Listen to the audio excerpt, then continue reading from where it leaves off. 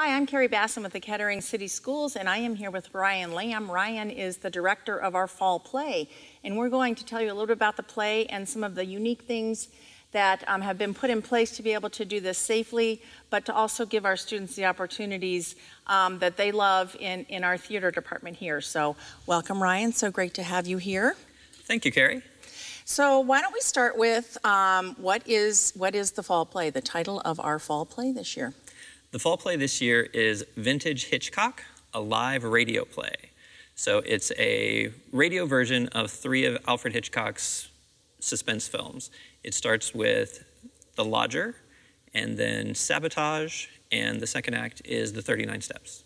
So talk us through kind of the process. You've been doing the plays here at Fairmont for a long time, but nobody is going to say that this is a normal year. It's very unusual. Talk us through kind of the process that you came up with, you know, kind of from a creative side and sort of a brainstorming side to come up with a way to be able to do this and to give our kids the opportunity to go forward. And as they say, the show must go on. Yes. Over the summer, we were thinking about the fall play and the winter play and if it would be possible to do a play.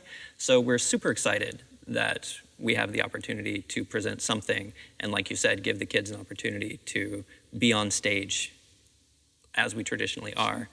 Darren and I met in early August and we were brainstorming, and he said, I was thinking about doing a radio play, and that just opened the floodgates. We did a radio play 4 years ago when the auditorium was under construction. I do remember that. So I had a few scripts on hand that I went back and reviewed, found this one, and we moved forward. Okay. And kind of tell us, what are people going to see? What's the feel of this going to be? How does this work? And how did you kind of get the kids sort of excited about doing something a little bit different? Well, the kids were excited to see each other. Sure. And just to be back in this facility and be on stage and be doing something other than Zooming all the time at home. We have the stage set up like a radio studio from the 1940s. So we have microphone stands set up on the stage, 6 feet apart. We have a sound effects table, a Foley table, where a lot of the sound effects will be. We have an announcer area and a big on-air sign above his head. Okay. And how did you kind of handle the audition process? Because as everybody knows, we're still remote learning here in Kettering, so you didn't kind of have that captive audience of your 2,400 kids here that you could kind of put the word out that, hey, we're going to move forward with this. How did you handle that auditioning process, and how did that work? The teachers in the English department helped us get the word out. So we put together announcements and slideshows with information about auditions and what the show was about, and they shared them through their English classes and through their Zoom calls. We followed some of the guidelines. We modified some of the guidelines that the marching band used to keep the marching band running. We had check-in stations and hand sanitizing stations. We brought students in one at a time into the auditorium. Mr. Gentry put taped arrows on the floor and X's of where to stand and one-way entrances and exits. So it was a logistical problem, but we managed to make it work. Managed to make it work, like we're doing with so many things right now. You managed to make it work. And so what has the kids' reaction been? How have they kind of embraced this kind of really unique but neat way of presenting our fall play? They've been great. They know that this is a different year, but they're excited for the opportunity to be on stage. And they've been good at policing themselves. They'll distance each other out, and we've done warm-ups outside in the quad, trying to shout over the traffic. And they're helping each other put together costumes because we're trying to use as many of the students' own clothing as possible so that we don't have any costume changes during the show and those kinds of things. Okay. And tell us a little bit about kind of the makeup of your cast. What are these people that we've probably seen before in plays? Did you get some new people, new kids that might have been interested in doing something a little bit differently? Talk a little bit about that. We have a really nice blend of new faces and experienced thespians. We have, I want to say, 4 or 5 seniors, and we've got 1 freshman. We've That's got wonderful. 2 or 3 sophomores and a handful of juniors. Our total cast and crew is 17 people, and the way that it's set up is half of them are in Act 1 and half of them are in Act 2. So again, to prevent mingling and keep small groups as much as possible during the rehearsal process. So during rehearsal and during the play, there won't be a whole lot of kids kind of hanging out backstage together, or those kind of things. Those are some of the protocols and some of the things you've put in place to make sure this can be done safely. Precisely. Okay. For the first act, there are 6 actors on stage, and during intermission, all the mics will be cleaned, all the stands will be sanitized, and then a new 7 group of actors comes out for the second half of the show. Certainly a different way of doing things. So let's give our audience some of the details of the wins and times and things like that the play is going to be presented. Sure. It's at 7:30 here in the auditorium on November 6th and 7th. So that's Friday and Saturday. Okay. It will also be streaming. So for streaming, go to the Fairmont Theater website. It's fairmonttheater.org, and that's theater spelled R-E. Okay, Theatre. Correct. Kind of, I don't know if that's the theater way or the French way or the... It's a British way. The British way. All right, the British way. Great. Well, thank you so much for being here. I think John Gentry, our facilities manager, is going to give us a little bit of background on how people are going to be able to watch the show, both a little bit in person and then streaming as well. So thank you so much, Ryan. Best of luck as you guys open the show. I think it's going to be probably wonderful, as all of the shows are here at Fairmont High School. So we appreciate you being here today. Thank you for your time. And now joining me is John Gentry. John is the Performing Arts Facilities Manager for the district. And welcome, John. Great to have you here. Hi, it's good to be here.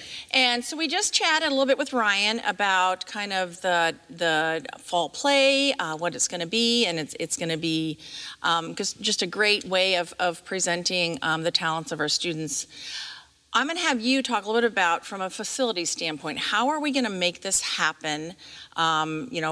We obviously can't fill a 900-person auditorium, right. But how are you going to bring an audience in safely, and how are we going to make that happen for our students up here on stage? Yeah. So the first benefit is that we are doing the live stream, so we can split up the audience that way. I assume there'll be many people that choose to do the live stream just on their own accord, which is great. So for the people that do want to be here, we have the auditorium marked off. I marked it with just pieces of green tape to say, hey, this seat is okay to sit in. So those are all at least 6 feet apart. And the number of seats that are marked here is the 15% capacity that is in the regulations that we're abiding by now. So that is 138 seats. So once we hit 138 tickets sold in person, everybody else will have to be on the live stream to view it. Okay. And how are people getting their tickets? Is that online, or are they calling, stopping by? How are we doing the ticket sales? Yeah, so everything should be through that fairmonttheater.org site that Ryan mentioned earlier. Okay. Go there, and all the information and links will be put up there. Okay. So those 138 seats might be prime. I think we're going to have a lot of people that are going to want to snag those. Yeah. So let's back up a little bit. Ryan touched on kind of some of the protocols that were put in place. I know you worked really hard this summer in preparation for the start of auditions and things like that. What are some of the things that you've done to make sure that our students are safe, and that those of you kind of working with the students are safe as well, so that we could actually make this happen? Yeah. It's a much smaller technical crew than normal. So during the show, we only have 4 students running technical positions, and they're all pretty spread out. There's only 2 back in the tech booth, and that booth is 18 feet wide, so they're able to sit at the sound and lighting consoles separate from each other. And then aside from that, the other 2 folks are backstage on opposite ends of the stage, so we kind of have dual stage managers that way. Ryan mentioned that we're sanitizing the microphones and whatnot. We actually have 2 totally separate sets of microphones. Okay. So each actor has their own mic that isn't reused for anybody else. We have the benefit this year, since we're doing a much more minimal set, of, you know, having separate build days from technical rehearsal days. Okay. So the crew of kids that's here to build the set is here on separate days from the rest of the cast. So we're able to take up the whole stage and scene shop and everything to spread out and do what we need to do. Okay, and of course this is a huge stage. There's lots of feats on this stage, so we're able to kind of separate the kids out. So what kind of went through your mind from? I mean, we had to listen to what the governor mandated in terms of the use of performing arts facilities, and then we obviously needed to take into consideration, you know, our own kind of requirements for students and staff and anybody in our buildings. Kind of, what went through your mind as you were trying to plan something so different in such an unusual time versus kind of what you've done in the past, say, you know, with spring musicals or past plays and things like that? Yeah, I mean, I think like anybody else right now in this time, I had a few different phases of thoughts that I went through. The first was, I wonder if we're gonna have anything, you know? So as we got familiar with the guidelines and how we could operate within that, like Ryan mentioned, they started dreaming about what could be different. So from my standpoint, it was a very similar thought process of how does the technology integrate with this to make it enjoyable for people to consume, enjoyable for the kids to be a part of. There's actually in this show, even though it's a smaller tech crew, we're relying a lot on some other types of technology that we haven't normally leaned on as much. I mean, it's always been present before, but that is, we're kind of having a singular focus on the technology with the sound effects, and this being a radio play, there's no acting or moving about the stage, so the quality of the sound is of the utmost importance. Sure. You know, lighting is all different because nobody's moving around. So we've really been able to focus with some students that already had experience in those areas and some new ones. Yeah, so we've been able to really explore that a little bit differently. So for me, it's, among other things, it's really a glass half full kind of situation to say, how do we get to learn about things that we haven't before? Yeah, which is kind of neat, a great opportunity, like so many things that we're finding during these unusual times. Yeah. And talk a little bit about the live streaming and how you make that happen. I think everybody's starting to learn, you know, different terminologies. We've always heard about live streaming, but maybe never a high school play. So how does that happen, and how does somebody jump on that live stream? What's that going to look like when they open up their laptop and click on the theater website? So it's through a third-party website. The first thing with live streaming is that the organizations who own the rights and royalties to these shows have opened up the right for us to be able to to stream that and to put the content out there. So they're kind of meeting us in the middle and saying, we know this is a different time. We're going to let you do this. So when you go through the Fairmont Theater website, the link to buy the tickets to the live stream will take you to a third-party website who is hosting the stream. Okay. So you will have to create a free account there. It's just a username and password. You'll buy your tickets, and then you go to that same link when it's the day of the show, and they'll just open it up. It'll be right there for them. So to pull that off on our end, behind the camera is somebody you don't see right now. Mrs. Hutchins is, and her students are going to be running all the camera work for that. So we'll have some students involved in that side of the tech through the interactive media department. So hopefully the goal is that it's a really professional looking live stream, multiple camera angles, really good, crisp, clean audio.